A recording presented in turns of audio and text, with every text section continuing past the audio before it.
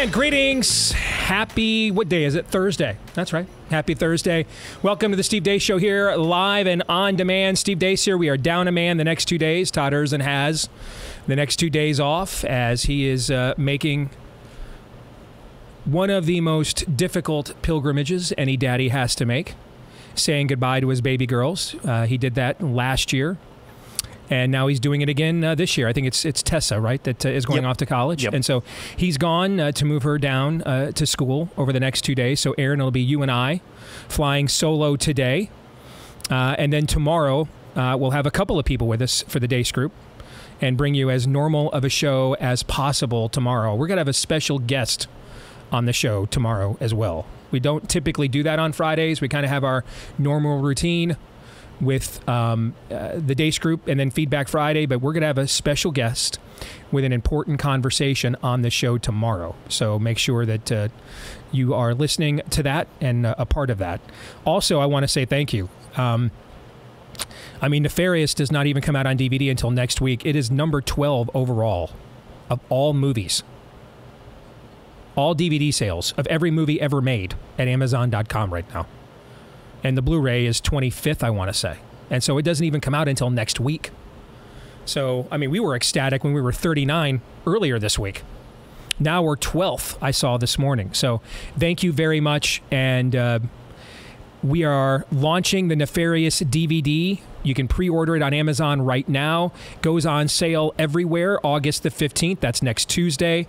And in accordance with that launch, next week, we will have a very special announcement on that I think you will be very, very pleased and pumped to hear. And we are excited to bring you. So make sure you stay tuned for that.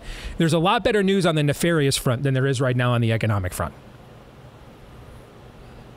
I think our friend and our colleague, the prophet of woe and lamentation, Daniel Horowitz, tweeted out this morning, we are looking at World War II levels of spending without a war going on.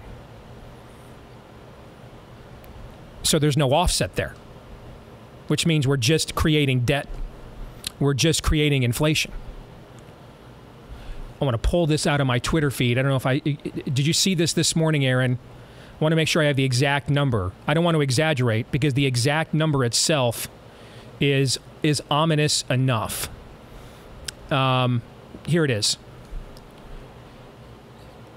The average mortgage payment in America has gone up 86% since 2020. 86%. 86%. That is some biblical stuff, man. The average monthly rent in America has gone up 25%. We have the most expensive used car market ever in American history. Folks, get a hold of our friends over at Constitution Wealth. Do not hesitate. First of all, it's just smart business to make sure you are in complete control of your portfolio and making wise investments. But how about making moral ones at the same time? Because they can show you how to align your portfolio with your principles, your values, and your profits. Don't have to be at odds anymore. You can both profit while being prophetic.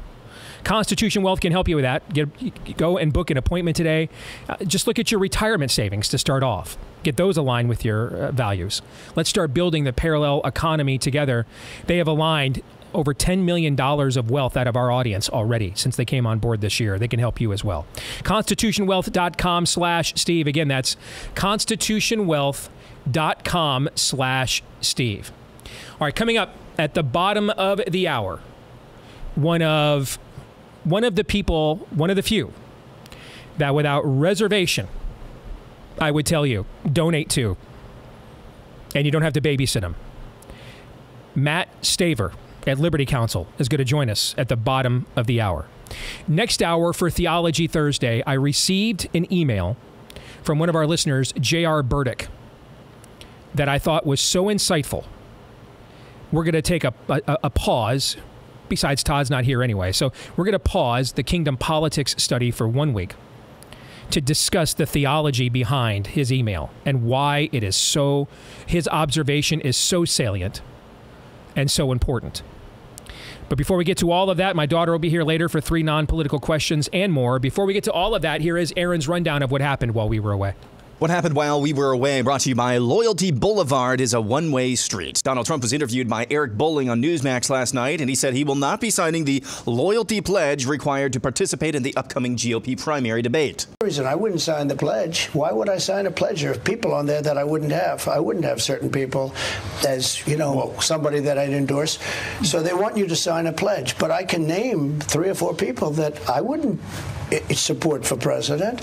So right there, there's a problem, okay? Right there, there's a problem. But I don't have to use that. Right now, no, I don't want to do that. I don't want to do that. There's no reason to insult them.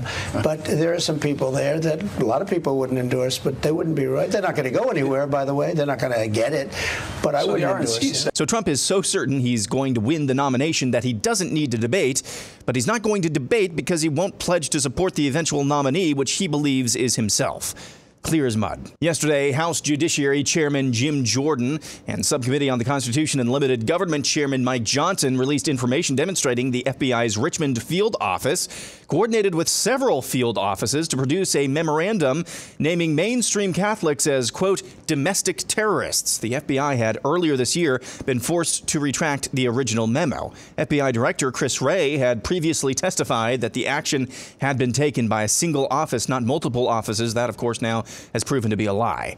A man in Utah is dead after an FBI raid on the man's home. At around 6:15 a.m. yesterday morning, FBI agents arrived at Craig Robertson's home in Provo, Utah. The FBI had a warrant to search Robertson's home and to arrest him under suspicion of making interstate threats threatening Joe Biden and other federal officials.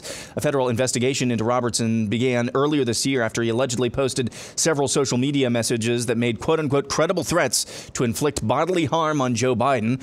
On social media, some whom claimed to know Robertson described him as a typical elderly man, 300 pounds, who used a walker and who clearly wasn't a threat to anyone. Nonetheless, the FBI shot him dead in his home. A jury has reached a verdict in the trial of investigative journalist Andy Ngo v. Rose City Antifa, that's in Portland, Oregon, and alleged affiliated members, in which they found both defendants, John Hacker and Elizabeth Richter, not liable in the civil case brought against them despite an exceeding amount of video evidence showing them clearly assaulting Ngo. During closing statements, defense lawyer Michelle Burrows told the jurors that not only does she self-identify as both a progressive and anti-fascist, she strongly declared, quote, I am Antifa. Furthermore, defense attorney Burrows told jurors that she will, quote, remember each one of their faces. Clear jury intimidation, and it worked. The defendants were found not guilty of beating Mr. Ngo. This clip from a sermon of popular pastor and author Matt Chandler resurfaced yesterday, and it's a doozy. One of the firms that's helping us find men said, let me ask you a question, Pastor Matt. If we find an Anglo 8 and an African American 7, which one do you want? I said, I want the African American 7. And he said, what if we find an Anglo 8 and an African American 6? And then I said, then give me the Anglo 8, because the African American 6 will look and feel to our people like the kind of tokenism that I'm preaching against. But it's another opportunity for us to find and give power away in a way that's not paternalistic, but man, we see in you the capacity to lead and love and shape, and we want you. Learning Chinese today, today's phrase is no. Ooh. And finally, a flashback to the year 2021. An oldie but a goodie from comedian Tyler Fisher. Hi, this is a little message to the unvaccinated. Ugh. You are killing everyone. It's your fault. You're being selfish, so get the vaccine. Because I'm vaccinated. I am vaccinated, okay? And so I'm protected because the vaccine is safe and effective. So if you're around me and you're unvaccinated, then you're putting me at well, you're not. Okay, so you're selfish because if I'm protected and you're around me, then I'm fine. But you're me. Sorry. If you're not vaccinated, then you're not. You're racist, is what I'm saying. And that's what happened while we were away. Aaron's montage brought to you by our friends over at Preborn, and they are the client that we hope one day here soon we don't have to promote anymore, because that means we have stopped killing our own children. Nevertheless, we are not yet at that day. We got a big win last year, and that brought us closer to that day. But as recent events in places like Ohio have shown us, there is still a ways to go. Still plenty of babies and their mommies to be saved. And that's what they do at preborn. They love them both.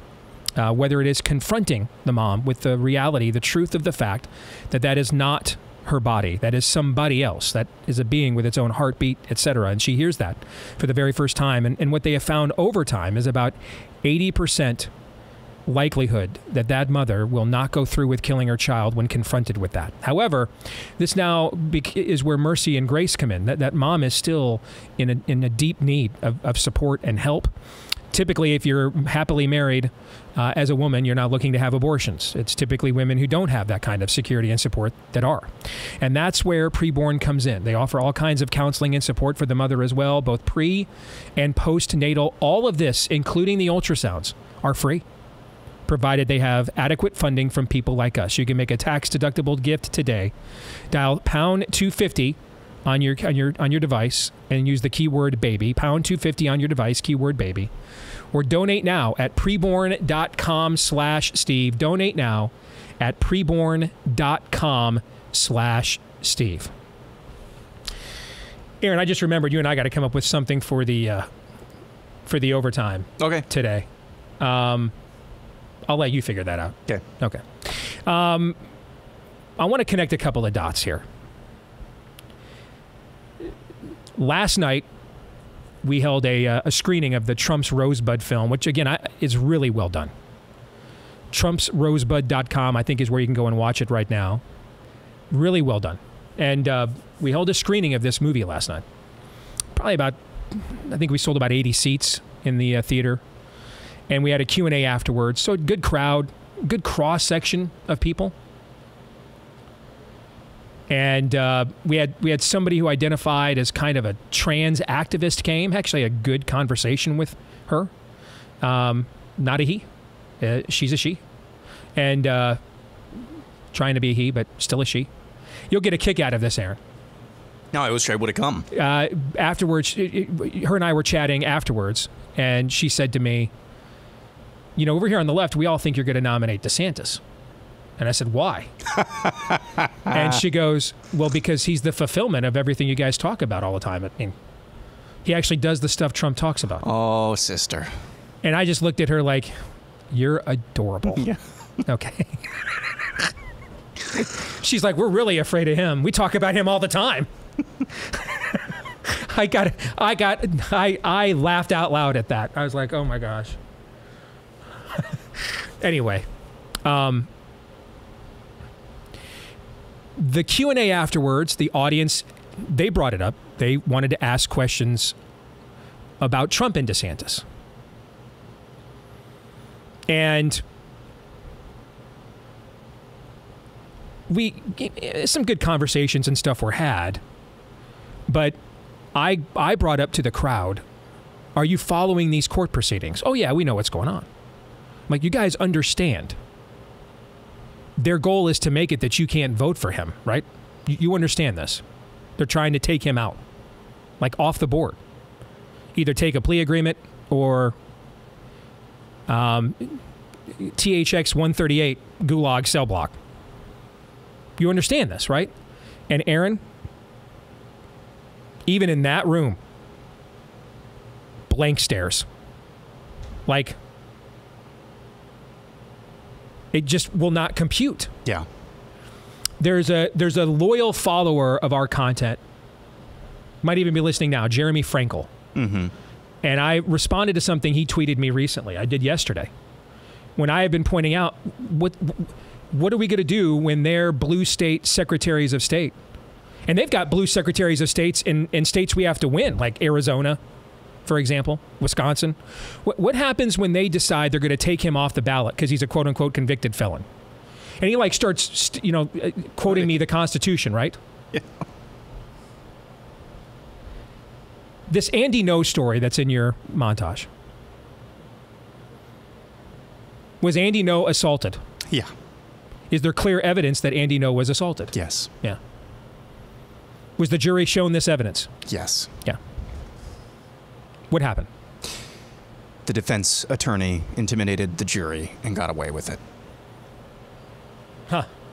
The defense attorney intimidated the jury and got away with it. I don't know. Maybe I've got to say this every single day. Probably. When are we going to actually believe our own talking points? When are we going to actually believe that our enemies are not as unserious as we are?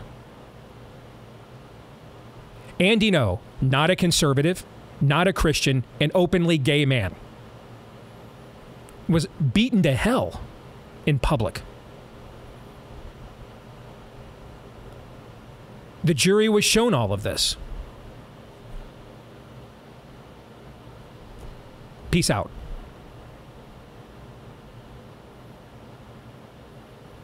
I mean, we're out there interviewing what's his nuts that went to Epstein Island for massages from Harvard with the ginger. Who am I thinking of? Yeah. I can't even remember the dude's name. Yeah, the guy that went to Epstein Island for massages. Okay? He's getting interviewed everywhere to tell us, well, these things have no constitutional bearing, all these charges.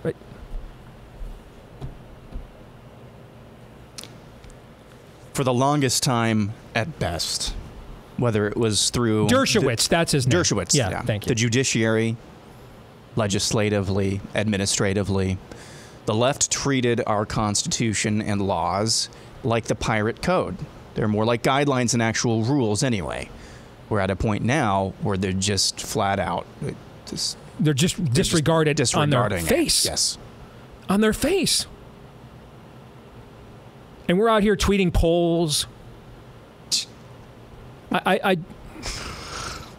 Andy No got beat to hell. If a non-Caucasian gay man cannot get a fair shake, what kind of fairness do you think you'll get? I'll tell you, that's in Aaron's montage too. You'll have Trump's appointed FBI director, Christopher Wray, lying about calling Catholics domestic terrorists in a memo. You'll have that.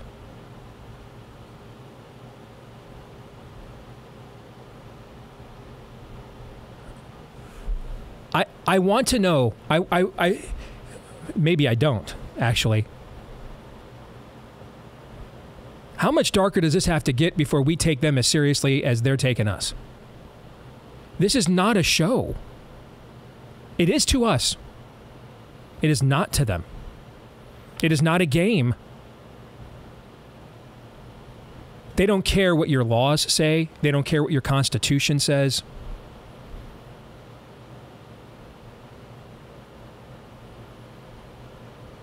They don't care what a social compact is.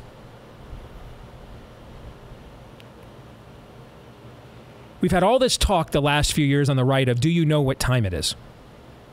It's funny, as soon as this campaign began, we reverted right back to 2016. What's trending, who's cool, who's got the best troll,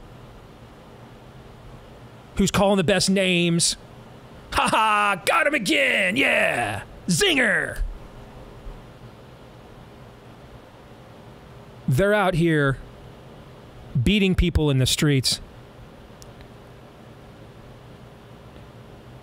and then laughing at us as they walk out scot-free.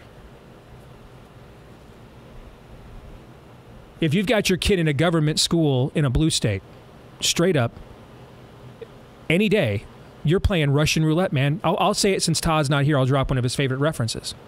You're at the table in The Deer Hunter, the red bandana scene. If you've got your kid in a blue state in a government school, or in a blue city in a government school in a red state, school starting across the country here in about a week or so, clock is ticking. Every day you send them off to school, spin the chamber. Is this the day the bullet comes home and your kid says, you know, they told me at school that my real name is Clarice? Who told you that? Mr. Hannibal. Could happen any day. Any day.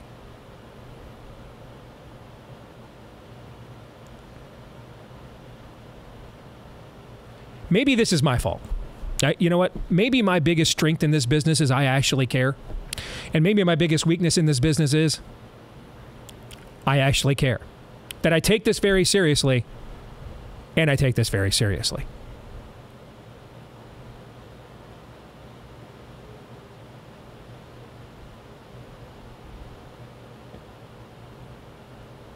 This idea that there's going to be, at some point, a line that they won't cross. They crossed every other line.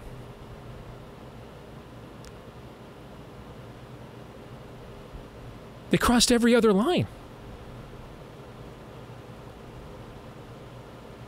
Aaron, you came to work for me right at the beginning of the 2016 campaign, if I recall. Yep. Were we talking about... Did you know what chest binding was in 2016, Aaron? I didn't. No. Did you know what tuck clothing was? Nope. Yeah. You heard the word fentanyl a lot? Nope. No. How often was opioid used in the conservative media that your parents groomed you in growing up in a homeschool family? Rarely. How often do you hear Rush talk about opioids? Rarely. As a Rush baby. Yeah. Rarely. You see where I'm going with this? Yep. You ever heard of a non-essential business before? No. No. You ever seen breathing criminalized? No. Neither did I. Had you heard of a vaccine that didn't actually vaccinate? You ever heard of anything like that before? Nope. Neither did I. Did you live in a country that you could not work at a corporation of means without being coerced into becoming an experiment? Nope. Without your consent? No? Have you seen, by the way, the latest excess mortality numbers out of Germany and Japan, by the way? I have indeed. Yeah. I mean, just start hanging people now. We're doing great. In fact, let's just skip the trials. Let's get right to the hangings. I've seen enough.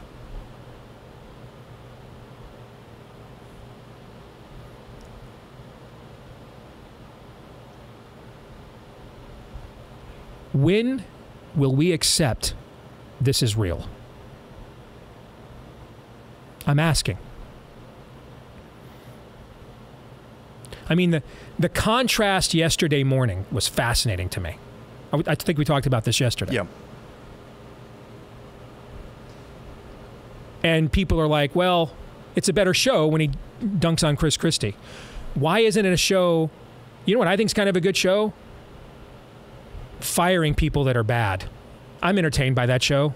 Are you entertained? Yes, very much. As opposed to, taking their advice for hiring, among the most important and powerful positions in the federal government, head of the FBI. When are we going to get serious?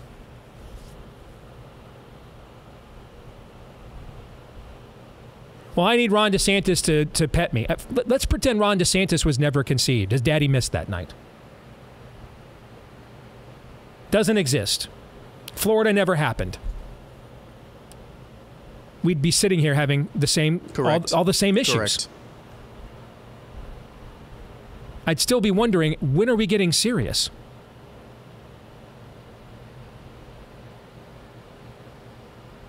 I don't even want to contemplate, Aaron, where this has to go for us to accept once and for all, oh, they're serious.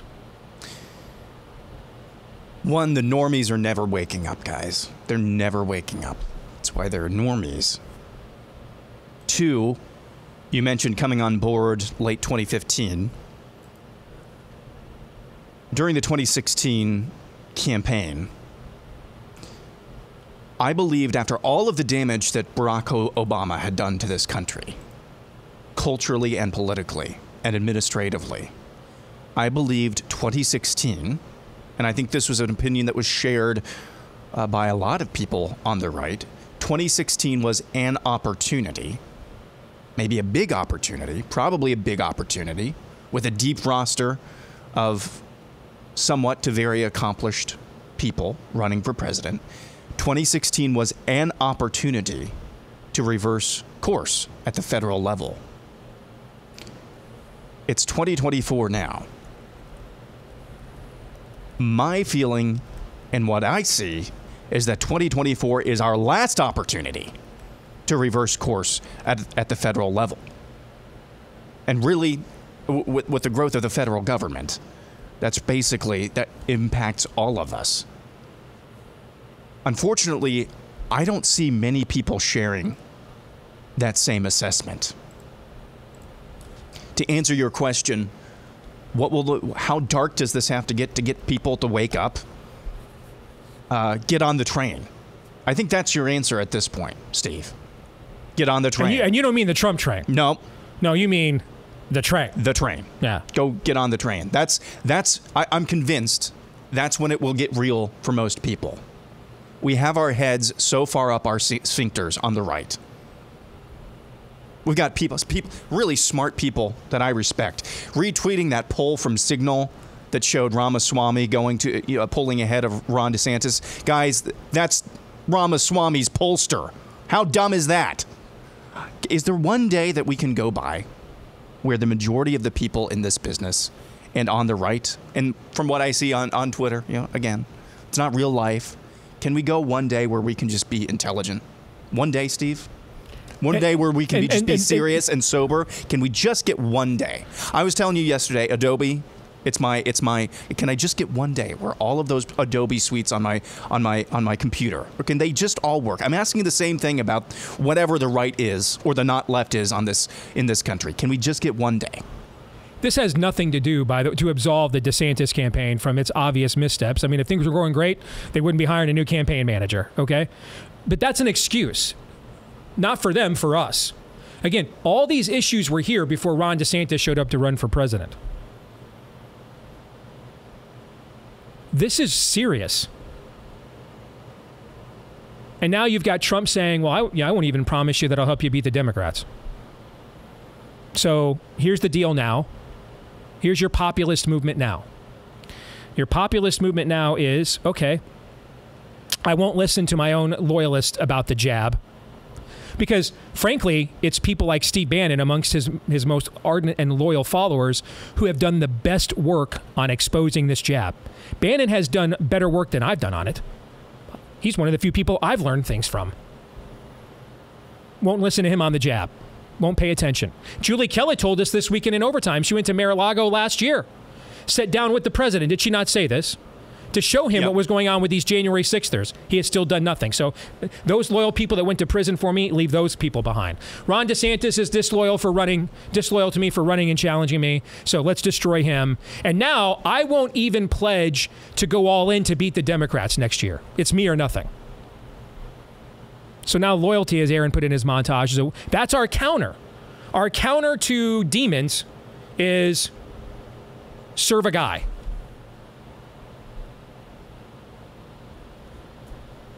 Guy did a lot of good. I don't mind serving him, actually, on some level. I've gotten enough payback from it.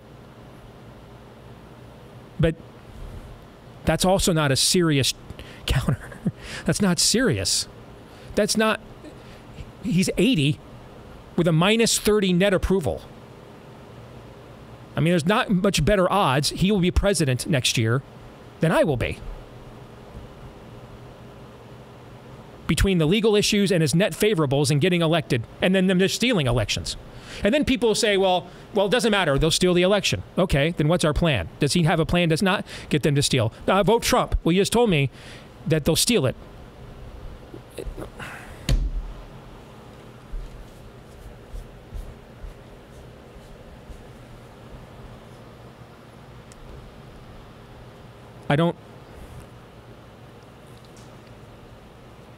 We're not serious.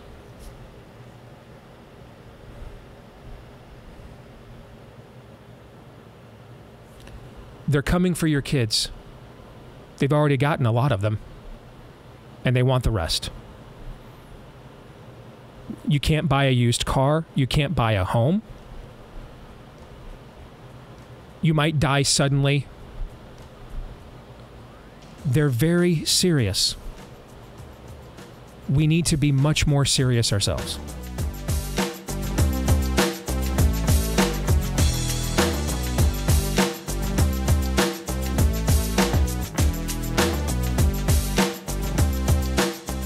All right, back here on the Steve Deace Show, live and on demand on BlazeTV, radio, and podcast.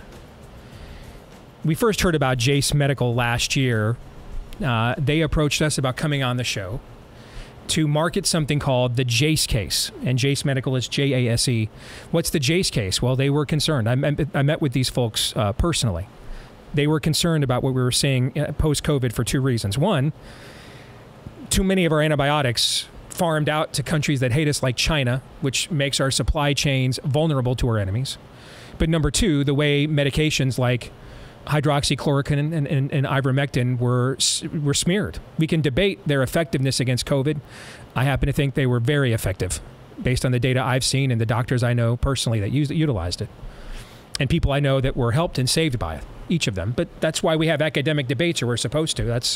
We're supposed to follow the data. They were concerned if they could do this to a drug like hydroxy that had been on the market for 60 years, a drug like ivermectin that just won a Nobel Prize in 2015.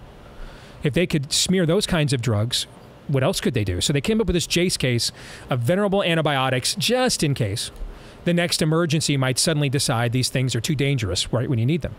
Well, now they're going the next level. They want to make sure that you've got a 12-month backup of your existing medications, because you never know when we might let's go Brandon again. All right, so back up your medications, whether it's diabetes, heart health, blood pressure, mental health, the full gamut. They can do that for you at jasemedical.com, Jase. Answer a few questions just to make sure everything's on the up and up, jasemedical.com. Use the discount code DACE at checkout for a discount, hence discount code. Discount code DACE at checkout at Jase Medical, Jase, jasemedical.com. Well, you go back to the early fight against COVID, Stan, very few were really willing to run into the fire, especially on the legal front. And I wasn't surprised when I learned Matt Staver at Liberty Counsel was one of them. And over the years, Matt is one of the few people I've seen that is really serious about principle in this business. One of the few people I'd recommend when people say, hey, whom could I give money to? Where would be a good investment? What's not just a direct fundraising mail operation, but is actually taking scalps from the spirit of the age?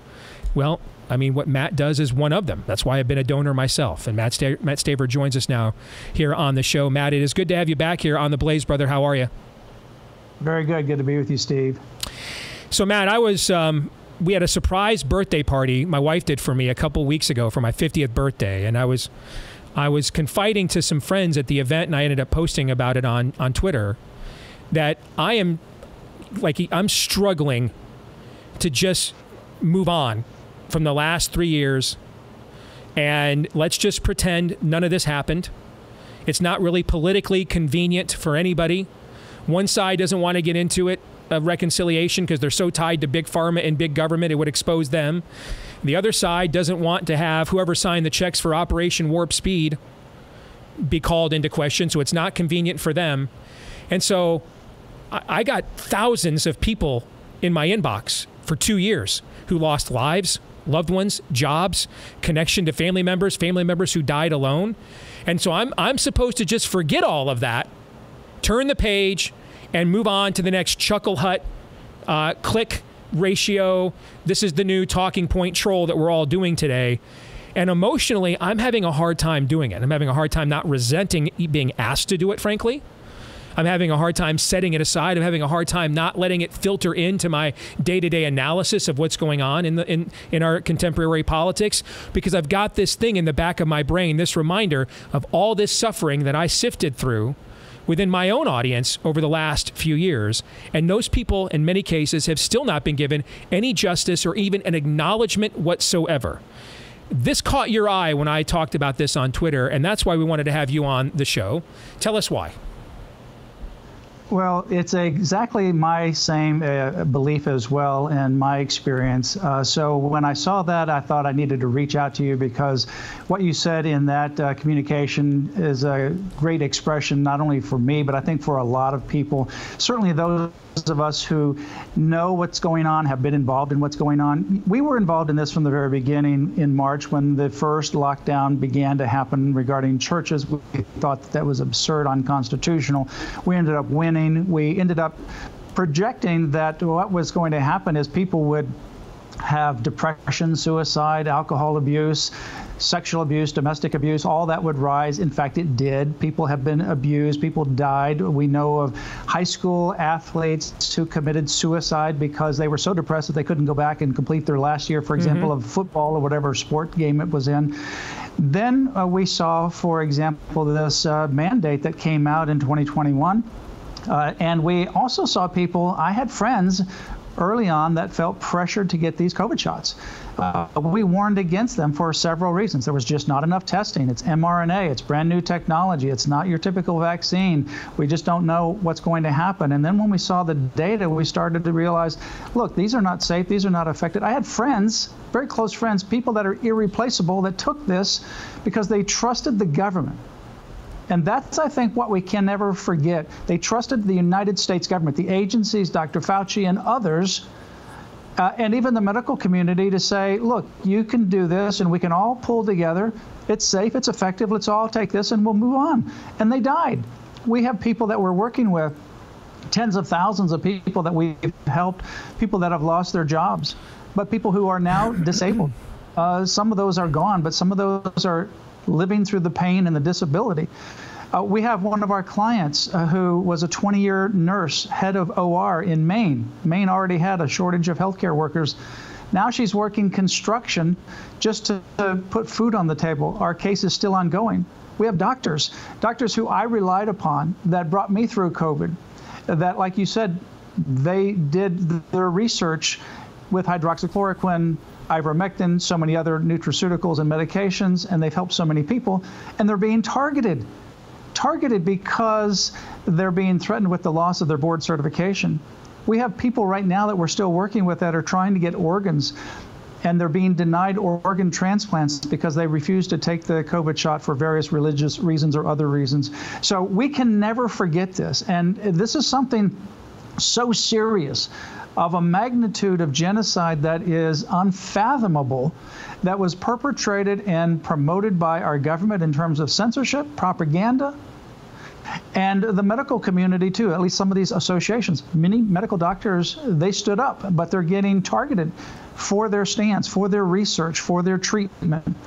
And this is happening around the world. So we can never forget. You know, the Jewish people have a phrase, never forget, when they look at certain things that happened to them in the past history. This is one of those that we must never forget, but we must work hard now to make sure that we never go through this again, and that those people and those agencies that are part of this propaganda, part of this destruction, part of the crashing of the economy, part of the trashing of humanity, frankly, people who are still dying from this, that they're held accountable.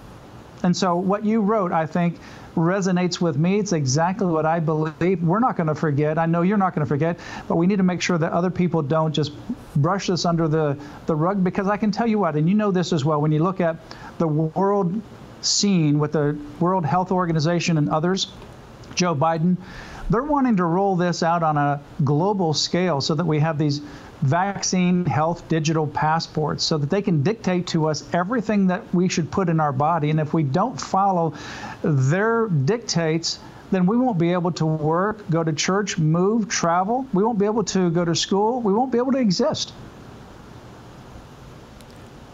How much of what's going on here, Matt, is that a lot of our people just don't still understand that our enemies are more serious than we are?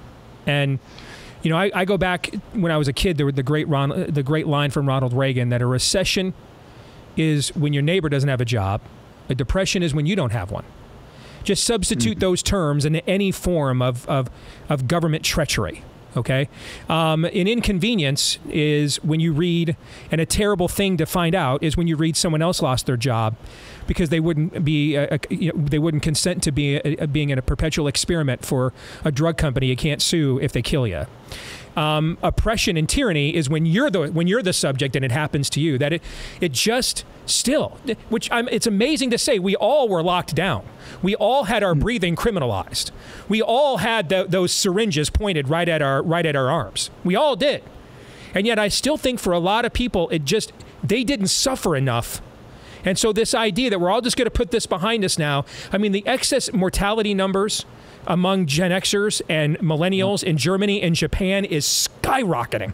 And we're just going to act like nothing to see here, man. Hey, did you see the latest polls? And that's a great troll. And wow, that was funny. And we're owning the libs. I mean, I just don't think a lot of our own people yet understand the serious stakes that we're playing for here on a cosmic and existential cultural scale. Am I wrong? No, I think you're right. I think there's also another part of people that they just want to move on and forget about it because it's something very negative, and they want to just move on and forgive and forget and live happily ever after and just ignore the reality of what's taking place. Look, this was a test, and we failed it miserably. And since we failed this test, there are people who are monitoring this, and they realize, you know what, if they want to lock down the world, control the world, reduce humanity, if they want to become the global dictator, the best way to do it is through some pandemic virus that's released, manufactured, whatever it may be, because it worked. It worked. And they know the template. And there are people that are creating that now, and they're creating the technological infrastructure so that you are locked down. So imagine if we had this technological infrastructure that they're pushing forth now globally, and the Biden administration is behind it with the WHO during 2020, 2021. Imagine the churches, for example, when they would say, you can't have any meetings, but you can have an abortion, kill your children, but you can't have any meetings. And some pastors, like we represented, decided, you know, enough is enough, we're going to do it anyway. What if they logically just shut them down? Froze their bank accounts, froze their personal accounts, shut off their utilities, and just anybody who stepped foot anywhere near that because of tracking, they just shut them down. That's where it's going. So we must never forget. We must also understand that there's a lot of suffering that has taken place, a lot of suffering that is still taking place, and a lot of suffering that will take place as a result of what we've been through and the residuals of these mRNA drugs that they injected into people. But the other thing is, you know, I think we grow up wanting to trust our government. And I love the United States of America. I think it's the greatest nation, and it has the best opportunity for freedom. But I also understand that there are some bad actors and some bad agencies. And the best way to have an impact not only in the United States but globally is to infiltrate these agencies with people who have secularist, anti-God, anti-freedom, anti-life worldviews, and then impose that on the rest of us. And unfortunately, what we've seen is that the swamp is worse than what we anticipated. And so there are some really bad actors in these agencies. Anthony Fauci is just one of them. He's certainly one of them. Yeah, he's a Hydra. He is. And so we need to reform the agencies. We need to reform the entire medical system, frankly, because what we saw in COVID is that the federal government was doling out monies to these mega hospitals and conglomerates, and that was controlling the medical protocol. And the medical protocol was remdesivir and vents, and they didn't work. And yet, if you didn't do that protocol, then you weren't going to be getting the money. And so these medical facilities, they control a lot of the private practitioners. And so the whole medical system we found is broken in large part. The agencies that are supposed to be the watchdogs have become the lapdogs for pharma. And that is the NIH, the CDC, and the FDA. They need to be reformed, but the people involved need to be held accountable as well because they intentionally lied. Look, we all know now that they intentionally lied when they said 14 days to flatten the curve. They knew that was a flat-out lie. There was no basis for it, and they did it anyway. And then they came up with, well, we need another 14 days to flatten the curve. Then it moved into weeks and months. And for some places, even more than a year. They knew it was a lie from the very beginning, and yet they imposed it on the people, despite the fact that they saw human suffering, people dying. They saw that these shots were not safe. They saw that they were not preventing transmission. They still lied to the American people, and those people and those agencies need to be held accountable. All right, if folks want to help you, hold them accountable, Matt, and defend some really good patriotic people from this ongoing tyranny and the collateral damage from the last few years, how can they go? How can they find you if they need help, number one? And then number two, if they want to support you, how can they do that? Steve, they can go to Liberty Counsel's website, lc.org, and on the website there's a legal help tab. If you have a legal help or need, just fill out that form. We'll be back in touch with you. We work with tens and tens of thousands of people around the country. We don't charge anything for our services. That's our ministry. And you want to give, we're nonprofit, lc.org. There's a donate tab right there on the front page as well, lc.org. Matt, thank you. I know I've thanked you before. We've had you on several times, but you were one of the few that recognized what time it was, understood the signs of the times and what to do about them. And proud to have you on and support you. And just thank you for, finish the race, brother. Thank you. Thank you. And thank you for never forgetting and making sure that others don't forget what we've been through. Amen. Thank you, Matt. God bless. Aaron, what do you think? Again, harkening back to the last segment, a lot of people rightly talking, do you know what time it is? Do you know what time it is? Do we really? Matt does. You do. I think all three of us on this show know what time it is. But I'm not sure how you penetrate. Just like I'm not sure how did the was it Dylan Mulvaney on Bud Light? I don't know how that penetrated so far into the zeitgeist that it made the difference that it did. But I'm not sure how you penetrate into the zeitgeist that we should never forget. We cannot forget. And Matt, I think maybe one of the most truthful things that he said there, just on a visceral level, people just don't want to think about negative things. It's childish, I'm sorry. But that's humanity. We just don't want to think about negative things. Even if that negative thing was one of the most evil actions perpetrated on this planet, certainly in the West, in our lifetimes. It makes me feel bad. Don't want to think about it. Unfortunately, I think Matt was right about that. I think that's really what a lot of this is. It's just it's negative. It's a bad part of my mind. We just want to move on to something more positive. I don't know what you do with that. And who knows? Maybe if the greatest generation had not been dragged in to the worst theater of war in all of human history, they wouldn't have wanted to confront it either, Aaron. But when you come to the literal brink of losing Western civilization forever, that'll wake you up, right? Yep. That's why I'm afraid of what else has to happen. Where else does this need to go before we realize, oh bleep, they're serious? Theology Thursday is next.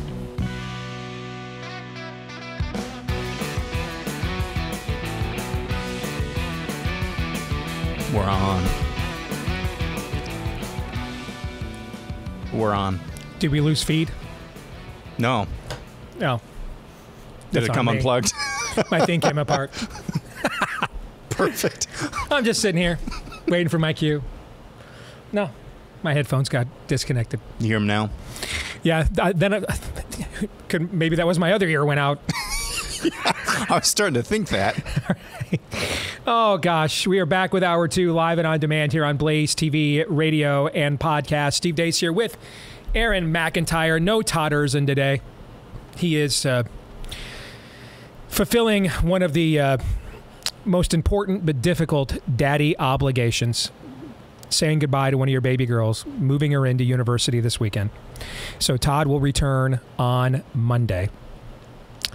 Hey, don't forget, by the way, we are doing that fundraiser for Sam Sigaloff, one of the chapters in our book, Rise of the Fourth Reich. Daniel Horowitz and I announced this yesterday. Special commemorative autographed editions of the best-selling book, Rise of the Fourth Reich. Daniel and I are taking all of our author proceeds from this commemorative edition and donating them all to Sam. They're basically just trying to end Sam. For daring to defy the military mandate. They're now trying to stop him from even getting cleared with medical boards in the private sector, and he needs help. And he's exhausted all of his money fighting back and all the legal fees therein. So we are donating all of our author proceeds to this best-selling book, this commemorative edition, all of it to Sam. So we're getting nothing from this. If you want to get an autographed copy exclusive run of Rise of the Fourth Reich. Go to Fourth Reich Book, R-E-I-C-H. R-E-I-C-H, fourthreichbook.com is where you want to go. fourthreichbook.com. We already sold a couple hundred of these yesterday, so I think we're only doing a print of 1,000 or 1,500. It's a very limited print, and our hope, we're charging $40 a book. But that includes shipping and everything else. And so our hope is that we can raise, if we sell all those out, by the time the overhead is paid for, Daniel and I would clear about 20 grand or so out of that. And that would be a good sum of money to help with at least some of Sam's legal bills. I mean, he stood in the gap. He stood tall. He was a soldier, a patriot. He stood for us, and now this is our opportunity to stand for people like him, as you just heard Matt Staver at Liberty Counsel talking about. All right, so go to fourthreichbook.com, R-E-I-C-H, fourthreichbook.com, and get your special autographed edition of Rise of the Fourth Reich, and help one of our heroes, Sam Sigaloff, with his ongoing battle. Let us know what you think about what we think via the stevedeace.com inbox, steve@stevedeace.com, D-E-A-C-E. Like us on Facebook, me, we, and Gab. Follow me at Steve Deace Show on Twitter, Getter, Instagram, and TikTok. Find me as well over on Truth Social at Real Steve Deace there. And again, the last name is D-E-A-C-E. If you like the show, leave us a 5-star review, please, on the podcast platform of your choice. And thanks to all, many of you, thousands of you that have done that for us already. Please keep those coming. And then hit subscribe, or if you're on iTunes, follow, because that's how you'll guarantee that every time we do a new episode, it shows up right in your feed automatically. And thank you to all of you that have done that too. Theology Thursday brought to you by Sweat Block. Summer is here. The dog days of summer are here. Make sure you're protected, whether it's the heat outside or, when the heat is on, your body kind of reacts. Stressful situations, job interviews, first dates, etc. You struggle with excessive sweating. You want protection. Sweat Block gives that to you. Their OG, their fundamental product are the antiperspirant wipes. That's where they made their bones, and they're outstanding. My son's used them. He raves about them. But they've got plenty of other great products as well. Their deodorant stick packs a wallop. My personal favorite, I love the deodorant lotions for the more sensitive regions. They can get swampy this time of year. You have protection from Sweat Block. Take advantage of 20% off with my name, Deace, when you check out. Use the promo code DEACE at checkout for 20% off when you go to sweatblock.com. Sweatblock.com. Sweatblock.com. Promo code DEACE for 20% off. For Theology Thursday, I am going to call an audible. And we'll get back to the Kingdom Politics book study next week when Todd returns, and he'll be here with us as well. I received an email yesterday from a listener named J.R. Burdick. And I think he makes a very important point. And I think it speaks a lot to what has happened to the country and what is happening now, and whether or not what we do in response will succeed in the future. That's it, Aaron. I think it only speaks to the past, present, and future wholly and totally. Only? That's all I think it does. Seems a little limited in scope there. Indeed. So I thought it deserved a few minutes of time. Okay? Dear Steve, enjoy your show. I do pray your hearing comes back, and I'm thankful for the progress you've been given. In talking with somebody at church about politics recently, he asked me the difference between the two parties, Republicans and Democrats. What came out of my mouth and what I said in response shocked me. The difference is the Republicans believe the doctrine of men, and the Democrats believe in the doctrines of demons. One is narcissistic, and the other is nihilistic. And it kind of surprised me when I said it. Thought I'd share it with you. I think one of the most profound things I've ever said, or maybe one of the few, one of the few profound things I've ever said, never happened on a microphone. And I've told this story before when Anastasia, who will be here at the bottom of the hour with 3 non-political questions, she came up to me one day when she was a little girl. She had a knack for asking questions that would put you on your hindquarters. Just cut right to the quick. And one day she asked me, "Daddy, what's a man?" And I said, "What? What's a man? You talk about manning up and being good men. I hear you talking to other men on the phone all the time. Well, what is a man? What do you mean by that?" And I kind of prayed for the right answer. And then I opened my mouth and I was stunned at what came out because it was much smarter than me. And I looked at her and she had these huge, big, beautiful brown eyes as a little girl. And she still does. And I looked at her and I said, "Well, Princess, a man is somebody who does what he thinks is right, even when he doesn't want to, because he loves the people he's doing that for more than he loves himself." And then I paused to get her reaction. And she kind of looked at me for a second. Is that legit? She's maybe 6, 7, 8 years old. She looked at me for a second. Is that legit? And when she saw that that's the best I got, she just kind of nodded her head and said, "Okay," and went off and back to playing with her siblings. Now, she probably doesn't remember that moment. I have never forgotten it. It is, seared into the frontal lobe of my brain. One of those, benchmarks, and I'm sure you're already developing them as a young father, Aaron. Yeah. The things that you will remember years later after they're grown. And you'll struggle to remember other details, and then there are some of those moments that you can remember as if they're happening right in front of you right now again. And that moment is one of them for me. And it sounds, JR, like you had one of those moments at church recently.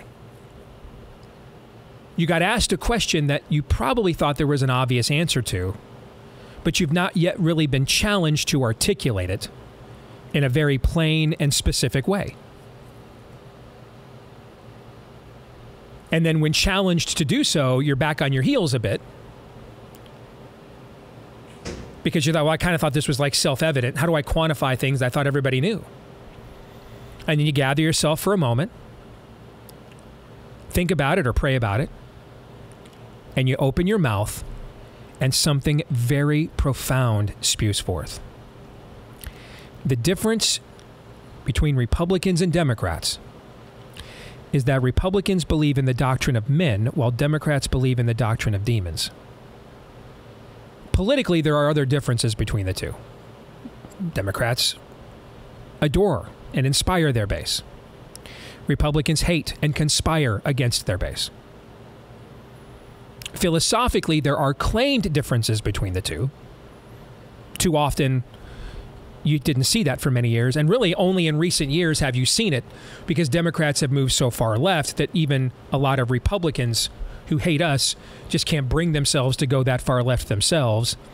And so that has drawn the lines even starker than they used to be, but we're often not the ones drawing those lines. The enemy is. But those are strategic or cultural or merely political distinctions and differences. Theologically, and since you were talking at church, that's the primary conversation you should be having, as you were. Theologically, what is the difference? Exactly what JR just articulated.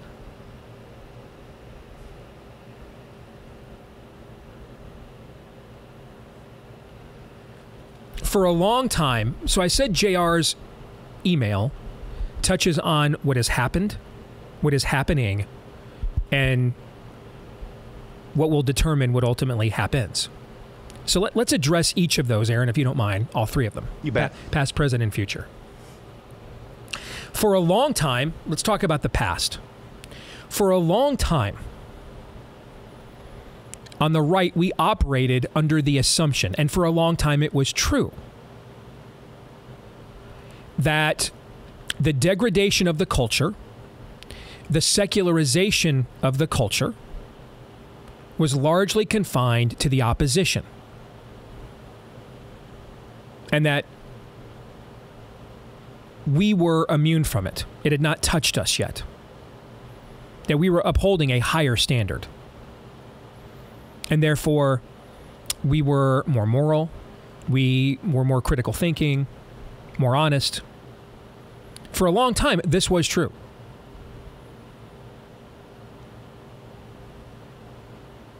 It no longer is.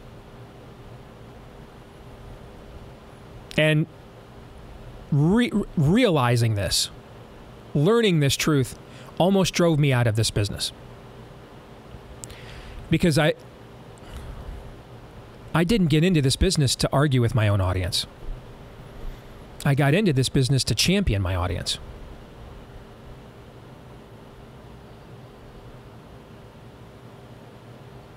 And if I'm now talking to people that have largely abandoned the fundamentals of my own worldview, it's going to be very difficult for me to not be at odds with my own audience. And maybe you guys have never run a business before, but it's typically not the most successful business model to be at odds with your primary customer base.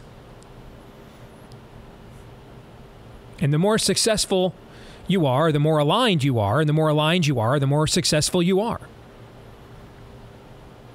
Is a company successful because it's giving people a product they want? Or is it because you're giving them a product they want, you're successful? And the answer, of course, is yes. I am far more exhausted by arguing with you than I am the other side. I've got endless energy arguing with them. I'm like Steve Rogers. I could do this all day, just hopefully not, beat to hell. Okay? But I mean, I get a charge out of that. I got into this to fight them for you, to champion you. It's exhausting to have to push back on my own audience. It's exhausting. It's also difficult. It's challenging. It's perilous. You got to thread quite the needle, man.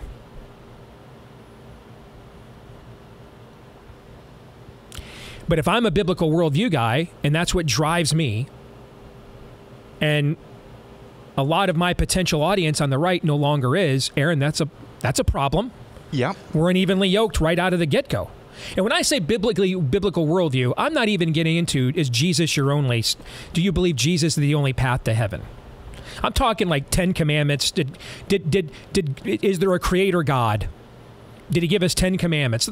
America's civil religion, as Abraham Lincoln called it. Then because if you don't have that basis and I do, and I frankly hope my basis is actually a far more advanced and developed biblical worldview than that, actually. But if we don't even share that very limited basis together, if we don't even share that, then when we are confronted by enemies, we're going to be at odds about what the strategy is to oppose. Because we're going to see the enemy differently. We're going to see what's driving and motivating the enemy differently. Maybe you were one of those people that thought gay marriage was just about if we give them visitation rights, they'll leave us alone.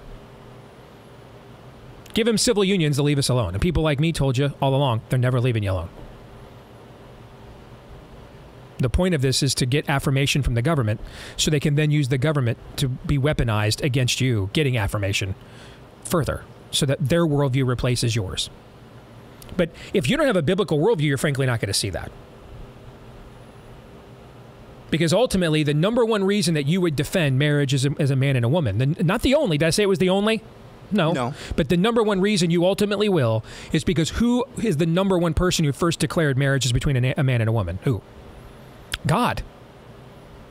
And so if you don't align with him on that, then eventually your price point to sell will be reached. See, I don't have one because I don't believe I can sell that point. It's not mine. It's his. It's not for sale.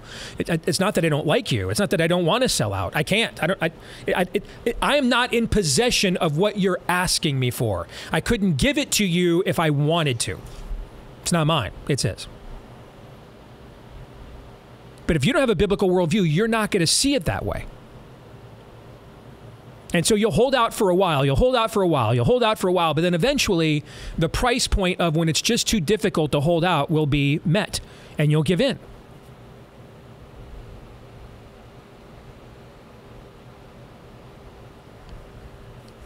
So the first thing this addresses is the past.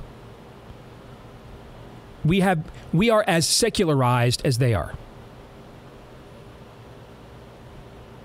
Now, we retain some basic presupposition of Americana, mainly because we love America and they don't.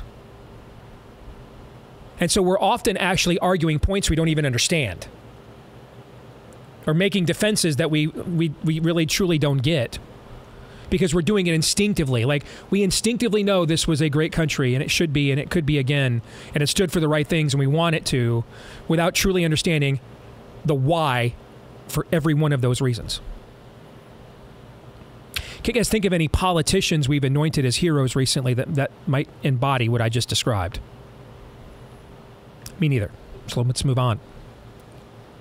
Then we get to the present. And so since we are now as secularized as they are, or even if we're not, we're still way too secularized ourselves. We're godless too.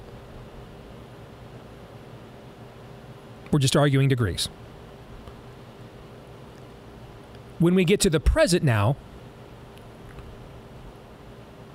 that's where the disagreement for solutions is going to really be a problem. Because the temptation will be, since our worldview is similar to theirs, we should behave similar to them. We see it works for them, so why wouldn't it work for us? Gaslighting works for them. Why wouldn't it work for us? Trolling works for them. Why wouldn't it work for us? Victimization works for them. Why wouldn't it work for us? Over the course of your career in this business, since I hired you in 2016, the three things I just mentioned, Aaron, have they not become hallmarks of the of business on the right? Yes. Gaslighting, trolling, victimization. The number one thing to be on the right is a victim of the left. Number one thing. We are adopting their methodologies because we're both secularized. And so, and this is one of the reasons why they kick our ass. They're always going to be better at being of the world than us. Always.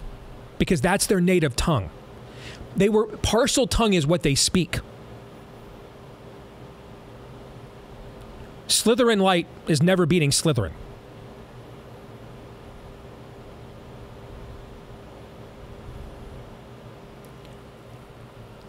That gets us to the future. Eventually, when a culture reaches irreconcilable positions within itself, you have two options. Reformation, which comes after revival, and revolution, which comes usually without revival. What was unique in our circumstances, we actually had revolution with revival. That's unique, like in all of human history. Like, I can't think of a country that happened before, ever. Revival and then revolution. We had revival in the pulpits. And then when the king arrived and said, I am God, people said, no, I just went to church last Sunday, and I heard from a reliable authority known as the Word of God that God is God and you are not. And we will worship God and not man. Typically, revolutions happen minus revival. See France. And so you reach this thing reaches ahead. The Bastille gets stormed, and after they're done cleaning out the dynasty of Louis XVI and his acolytes, where'd they go next? The church. They went to the church next, and they brought the cardinals and the bishops, and they put them under the guillotine too. And they got rid of the statue of the Virgin Mary, and they put up one to the goddess of reason, and they declared a reign of terror. Power to the people. But the people are sinners. Turns out we don't want to be told we're sinners. So if you're not with us, you're with them. So guillotine for you as well. You're not a transcendent institution. We judge you. Who gave you the authority to judge the church? We gave it to ourselves. Whose native tongue is that? We gave it to ourselves. We know what's best. We're not sinners. We're basically good. Sounds very similar to, I will be like the Most High. I will ascend. Ye be like God. Whose language? Who did I just quote? Theirs. Yeah. Because that's what their father says.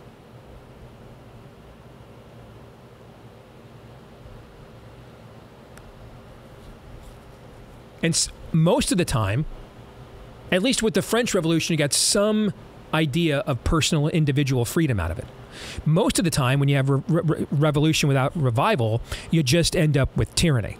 That's called Vietnam, Korea, Mensheviks and Bolsheviks.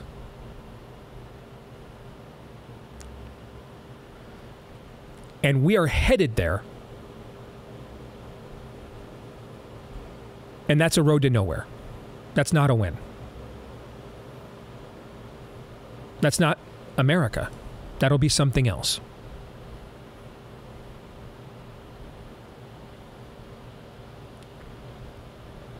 If our rights don't come from God, then they come from a human power.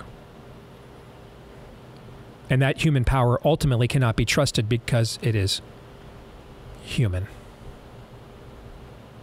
And therefore you don't have any rights. They're arbitrary. They can be taken away at any point. Only God is good. Only God can be trusted. Only God is immutable, unchangeable, sovereign. Those are theological statements, but they're also the basis of our way of life and why our revolution was successful in ways no other revolution in American history was. And yet those are principles that very few are talking about right now. Instead, we're talking about one side wants Nero, the total state. The other side wants Red Caesar. Here's the problem. Red Caesar set the stage for Nero. Caesar, the great war hero, the great fighter, was given the key to the city. He never gave it back. Instead, he bestowed it to his ward, Octavian, who would go on to become the first Roman emperor to do what? Declare himself to be God. As all the rest of them did until Christianity arrived and took over the Roman Empire in the 4th century. For hundreds of years, Roman emperors declared themselves gods. In other words, rejecting God, no matter how righteous, moral, the motivation you thought for it was, lent itself to godlessness in the form of another God. There will be a God. God, or any of the enemy's pantheons, of fake ones. But there will be a God. There will not be Red Caesar versus Nero. There will be, we have no king but Jesus or Nero. There will not be Red Caesar versus Nero. There will be the Maccabee revolt. No, you do not get to desecrate the temple. Because that is God's, not yours. Or there will be desecration. You see what I'm saying here? There will be no middle. There will be no middle. There will be heaven or hell, and there will be no middle. Either the Holy of Holies belongs to Antiochus Epiphanes or belongs to God's covenant people.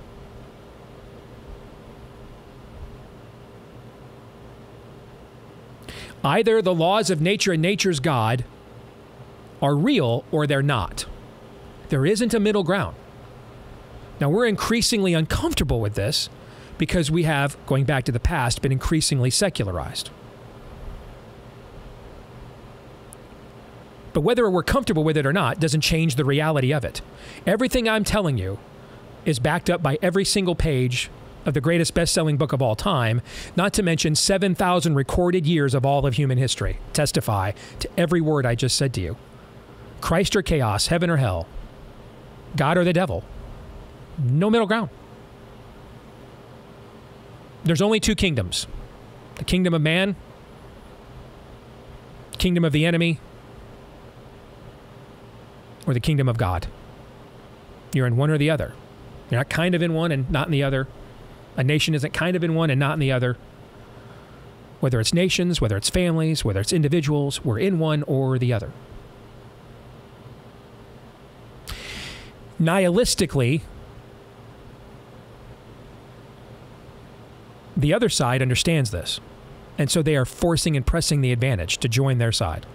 Narcissistically, we are holding out and think that there will be a third way, a clever way. There won't be, I promise. There never has been, and there never will be. Because this is our Father's world, not ours. He rules, He reigns, not us. And we will recognize His reign, or we will recognize reality of life without it. Aaron, I'll give you the last word. Last week on this segment, we were talking about kingdom politics, Dr. Tony Evans' book, and economics, kingdom economics.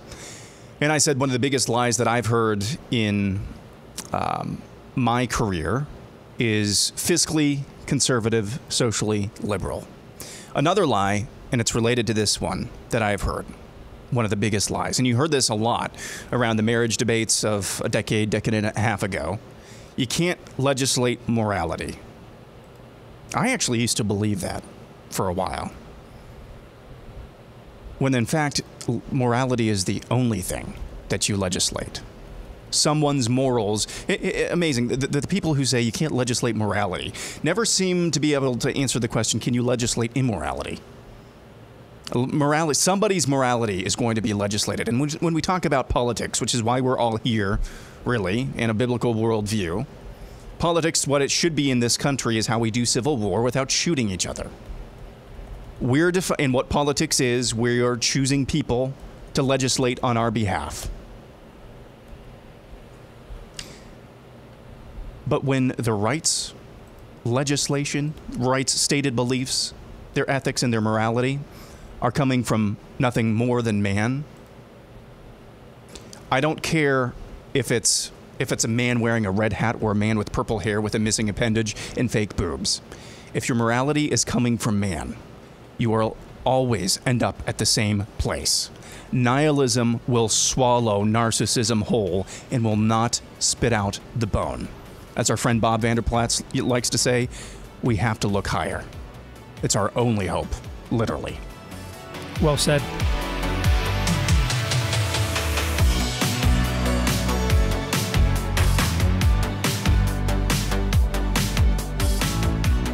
If you are a business of one, then man, you're out there grinding, killing yourself for absolutely every dollar you earn, whether that means paying a CPA, bookkeeper, payroll, other administrative services, and every dollar out, that can be a painful check to write. That's why there's a better way. It's called Collective.com, built specifically for businesses of one, just like you. Particularly if you're making over $60,000 a year in profit, they can handle all that stuff for you. And that used to cost you a pile of money for a fraction of the cost. And you can save on your membership and lock in their lowest price of the year right now until September 1. Price goes up September 1. So lock in your lowest rate ever for a full year today. And to sweeten the deal, $100 extra off when you go to collective.com/Steve. Collective.com/Steve. Why do you want to do this? Well, taxes, bookkeeping, accounting, payroll. Those things are kind of important if you're running your own business. And they can handle all of that for you. In fact, Collective members save on average about $10,000 just in taxes by changing it to an S-Corp tax status, which they can help manage for you as well if you're an LLC or sole proprietorship. All right, take advantage of it right now. Collective.com/Steve. Lowest price ever until September 1. Then the price goes up. And an extra $100 off at collective.com/Steve. That's collective.com/Steve. It is time now for 3 non-political questions. We all have questions. Who am I? Why am I here? Where am I going? Who am I? A search and a question of identity. Why am I here? A question of meaning and purpose. Where am I going? Question of destiny. Some better than others. What sort of morality or proto-morality would you expect to find in a chimpanzee troop? Injecting some levity into the demise of Western civilization. It's 3 questions on the Steve Deace Show. All right, back here on the Steve Deace Show with my daughter Anastasia with her 3 non-political questions. I hope these are good because we kind of need you to carry us home here in the final furlong, so no pressure, sweetie. I also need to add as well, I don't know how we've been letting her get away with this, but originally 3 non-political questions. When I was doing it, I had to answer the questions as well, so maybe today this is a good opportunity for Anna to answer her own questions. What do you say? Okay. You answer too. I can do that. Okay. Yeah. All right, go ahead. All right, cool. Okay, so my first question for you guys. Wow, this is so. I look so much better at this angle where Todd sits. I really do. Well, that's important too. Yes. Sorry, that was a really girl thing. Okay. What advice would you give to people who are having a hard time staying determined? What is it that you are determined to do? Like, first of all, does it matter to stay determined about whatever you're determining? When I wrote out this question, I more so thought of it in the context of like where we're at in the world and as a culture and stuff. Okay, yeah, so specify it then. Okay. All right, so ask me that question again, but more specifically. Okay, so what advice would you give to people who are having a hard time staying determined in the culture that we are in today? I don't know another way. I'm just, that doesn't mean I don't get discouraged. That doesn't mean I don't, we're doing this again.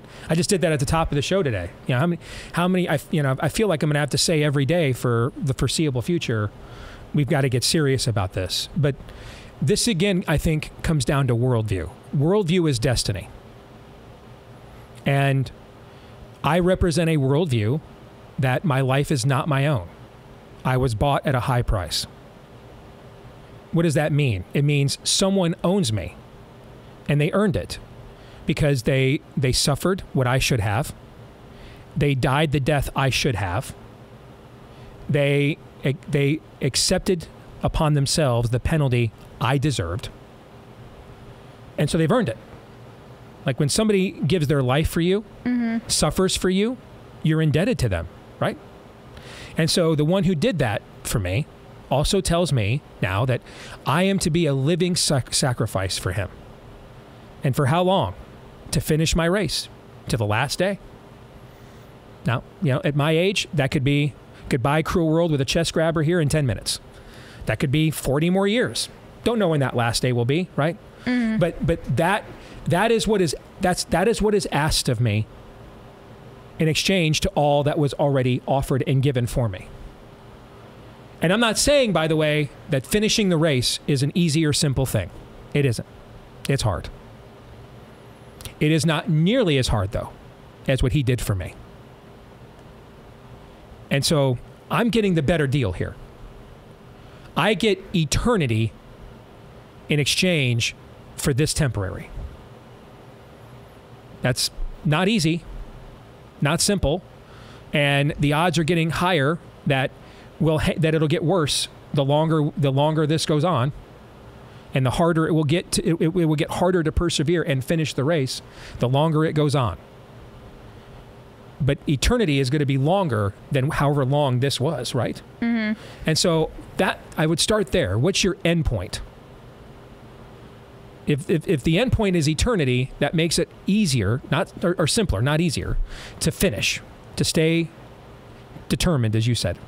If you take your eye off eternity, though, and just focus on where we're at right now, well, then you're a little bit like Peter when he walks out of the boat, right? He's walking on water when his eyes are up, right?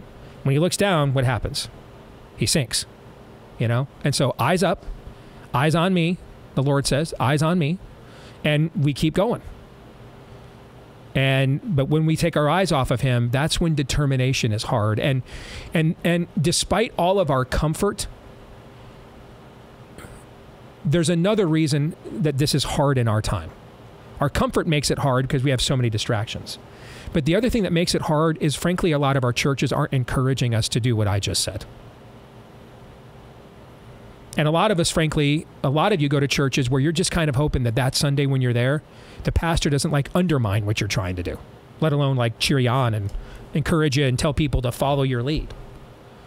And so we don't have the kind of support that other eras had, where the church was more marginalized. The church was more threatened. And so it was also, by the way, more revived. It was more alive. It was more edgy. And so there was more encouragement to go in there and finish your race. And so that becomes a double discomfort, or double discouragement, I mean. On one hand, there's just the normal discouragement of, Lord, am I making a difference? Are we doing anything? Mm-hmm. Is this accomplishing anything? That you would just feel anyway, right? But then there's the double discouragement of, there's a lot of America that, a lot of the American remnant that is willing to stand in the gap cannot count on the fact that when they go to church on Sunday, they're going to get like that infusion back into them. Mm-hmm. Like they're going to get recharged to go back out there on Monday and do it all over again. And that's where find a good small group, find people that are like-minded, and use that to kind of recharge your battery would be my advice. Yeah, so when it comes to, I think, the context in which this question was asked, most of us have our own gardens to till. That's been an expression. I would say you don't really have a choice. Whatever area you've been called to, for most of us, that's going to be, hey, my family first. I'm going to nurture them, protect them, cherish them, equip them. And then your small group or your church, I'm going to pour into that as much as I possibly can. But I would say you don't have a choice whether or not to be determined. If you are operating in a biblical worldview, you know who thought that they had a choice in their ministry? Jonah. Did he have a choice? He did not. He, by hook or by crook, he was called to Nineveh, and he got to Nineveh, and he didn't want to, and he tried to run away from that, but he didn't have a choice. So that might be a little too harsh or too discouraging. It's okay to recharge, unplug, to get ready for the battle again. But I would say ultimately, if you're operating under a biblical worldview, your determination in whatever your ministry is, you don't have a choice to be undetermined or to let the rope go. That's what I would say. Yeah, and I agree with both, and a lot of the things that you guys said I was going to say, but to add on really quickly to that, like my favorite Bible verse of all time is John 15:18, where Jesus says, if the world hates you, know that they hated me too. And I find that honestly really encouraging. Like, I feel like a lot of people could read that and think that's honestly kind of a downer. Like, oh, I guess the world's going to hate me. But I find that super encouraging to know that, like, when I'm, like, facing adversity and, like, when I'm facing, like, people coming at me and negative comments and negative things like that, like, it's because I'm trying my best to do, the Lord's work like he was doing when he was here. And just all of the examples in the Bible of where they were happy with him one second and then turned on him the second he didn't say something that they wanted him to say. Like, I find those kinds of things really encouraging, and those kind of things keep me determined as well. Amen. Amen. Hey, everyone deals with pain from time to time. If that's you, chances are that is from too much inflammation in the body. And that's what's causing that chronic pain. What do I mean by chronic pain? The achiness, the stiffness, the soreness that just won't go away, no matter what you do. And if that's you, try Relief Factor. It's the all-natural anti-inflammatory that is drug-free, even though it was prescribed by physicians who can do drugs. But they recognize there's a downside to taking too many drugs, too. Even if they work for a while, that can, that can put a big strain on other organs like your liver and other things. And so if there's a way to do this naturally, go for it. Now, it may not work for you. They're not guaranteeing it does.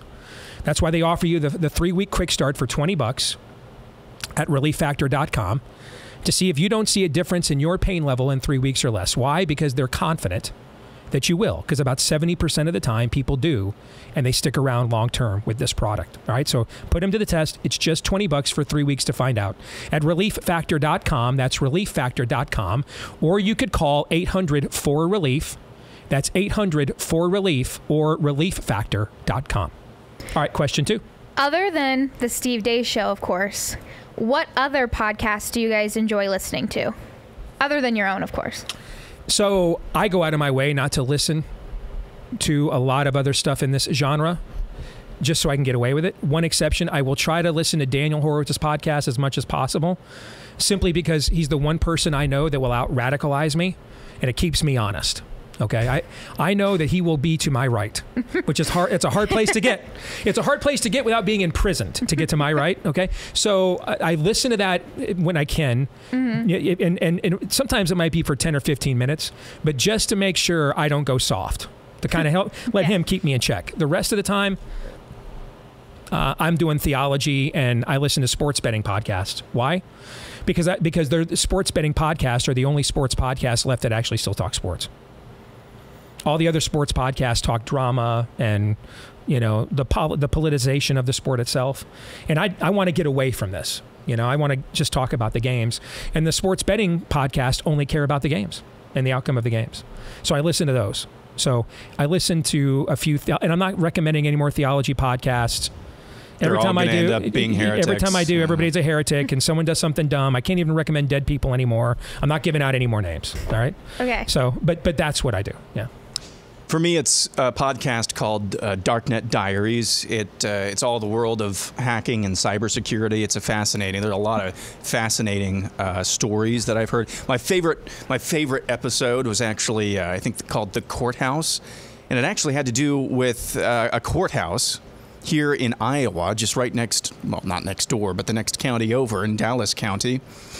Iowa courts hired a cybersecurity kind of consulting agency to get a feel for random spots in our court system. And so they hired this agency to do not only soft, this sounds terrible, soft penetration, but also hard penetration, so physical penetration of different sites around the state. And these guys one night that were hired by this firm, decided to do their physical penetration of the Dallas County Courthouse. Mm-hmm. The door was not locked.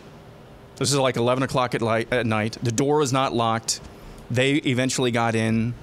They started messing around with the computers, and then they finally intentionally tripped the alarm that was there, and the Dallas County Sheriff got his panties in a wad, and they wouldn't release him from jail. It was a fascinating tale, and I hope our security in our court system here in Iowa has improved after that situation. Before the third and final question, let me tell you about Miracle Made Sheets. These are amazing. And this is the first time in the summer ever I have not had the ceiling fan going on every night to supplement the AC, because this stuff really works. Inspired by NASA, uses silver-infused fabrics that makes temperature-regulating bedding so you can sleep at the perfect temperature all night long. And they're just amazing. These self-cooling properties. If you're warm-blooded, if you're a hot sleeper at night, and Lord knows I am, you are going to absolutely love these. They're also soft, comfortable, quality, luxurious material. They also are self-cleaning. That same silver helps to prevent about 99% of bacterial growths that helps them to stay cleaner and fresher longer. All right, so try them out now. TryMiracle.com/Deace to treat yourself. TryMiracle.com/Deace, backed by a 30-day money-back guarantee. So if you aren't 100% satisfied, you get a full refund. Upgrade your sleep today. All right, 40% off. TryMiracle.com/Deace. And when you use that code Deace, a free 3-piece towel set, and you'll save another 40% off as well. Can't beat it. All right, TryMiracle.com/Deace. Use the promo code Deace as well. TryMiracle.com/Deace, promo code Deace. Final question. Also, for my podcast, it would be Matt Walsh, because I'm kind of a Matt Walsh fangirl. I know you're a Matt Walsh fangirl. Yeah, I let him know that you are. Yeah. As you know, it's every time I've met him, it's literally the most embarrassing experience of my life. My last question for you guys is: what helps you decompress, or like what's like your perfect night of just like decompressing from everything that's going on? I hang out with, your sister has a serious boyfriend now, so she doesn't care about hanging out with me anymore. So I come home, get my stuff done, and kind of alternate between hanging out with your mom, watching something stupid, or just hanging out, or hanging out with your brother and doing stupid stuff with him. And then they go to bed, and I'll just fire up some podcast and either play MLB The Show or Madden. Pretty much what I've been doing your entire life to wind down is exactly what I'm doing right now. No? Aaron? Yeah, for me, it's largely similar. I've been on a Civilization 3 kick right now. It's a turn-based strategy game, and I listen to I'm getting back into sports podcasts after taking a several-month break from them for all the reasons that Steve just said. Yeah, turn-based strategy game where I literally just conquer the world. It's fun. Steven and I are very competitive people, my husband Steven and I, and so genuinely to like decompress after work or after like a long week, we'll go home and YouTube has these like trivia games and like where they'll like ask you questions and stuff, and we'll stay up until like 12 a.m. because like one will get one video and then I'll get another video and then we'll have to do a tiebreaker because we don't do ties in the Hibbs household. It's When do we it's got bad. that? When do we got that? Thank you, sweetie. We'll see you tomorrow. John 3:17.